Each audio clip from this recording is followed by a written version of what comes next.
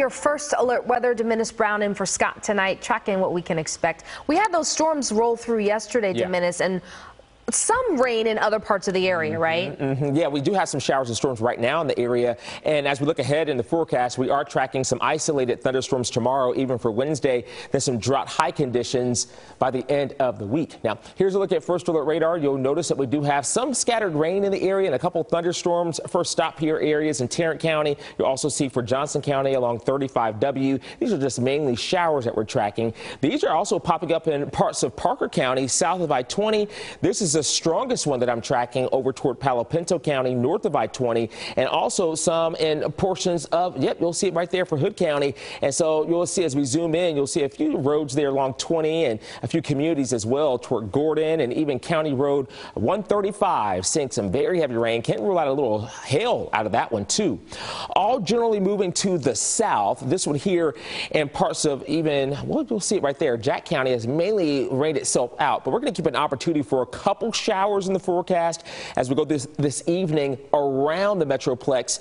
Even the models are saying that we could see a few showers drifting in. You'll see this one here. Look at the clock there at the top of the screen on Futurecast. Some of these showers might try to move a bit closer to even, Fort Worth, maybe toward Dallas as we go through the overnight.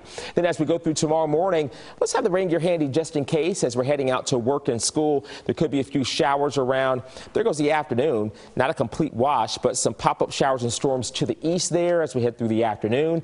And even toward our Wednesday, not a washout, but early on some showers to the east, and we'll call that rain chance about 10 to 20% as we go through the day. Upper level low, though, moving to the east later in the week. This flow pattern around that low will give us some drier conditions. That means we won't be dealing with a lot of wet weather by Thursday, Friday into the weekend.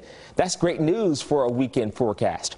Tomorrow morning, though, you'll see temperatures likely in the 70s, mostly clear to partly cloudy skies. By the afternoon, temperatures in the 90s under a mix of sun and clouds. And if you're going to be doing any running tomorrow, early in the day, 75, noon temperatures at 86.